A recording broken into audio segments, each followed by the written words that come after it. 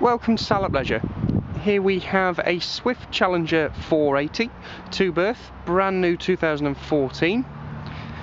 Around the outside we've got a barbecue point just here, and also we have a mains point for mains electricity into the awning.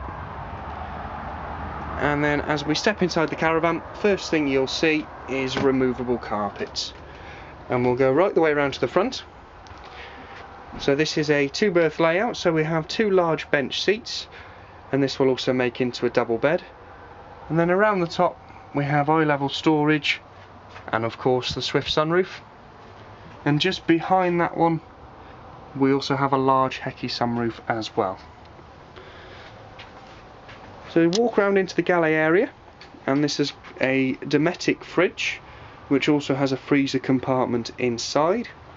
Next to that we have a Thetford cooker with a separate grill, and then on the top we've got 3 gas burners and 1 electric hob.